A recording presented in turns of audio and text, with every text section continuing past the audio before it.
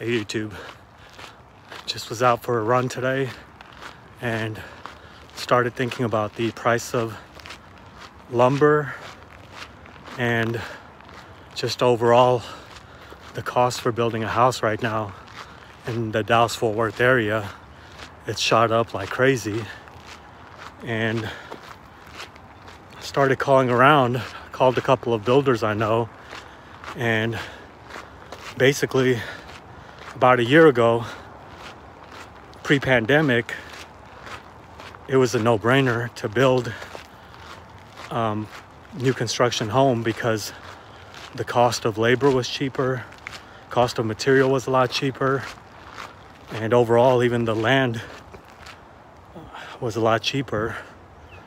So with these rising costs, I just called around today and asked a couple of builders what their opinions were about it. This is still a good time in the Dallas-Fort Worth area to build a new home. And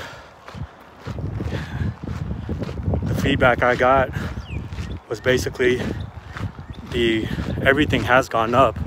It's not just the lumber, but the amount it costs to pay the electrician, the plumber, the AC people, the people that even paint the house. Everything has basically become inflated, and overall, yes, you're gonna pay more right now to build a house than you would have a year ago, but also you have to factor in that the cost of the homes have increased also. So, and the question is, how long can that, sustain itself?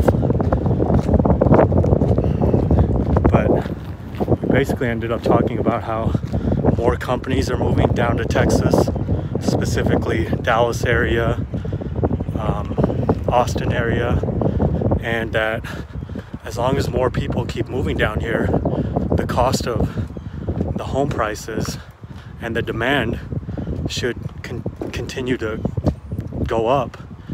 And so overall, I believe it's still a good time to build versus buying an older home for almost the same price as the cost to build a new one, but everything's old. You don't know what might go wrong in the house. Maybe the plumbing is old and needs to be replaced. Maybe there's electrical issues.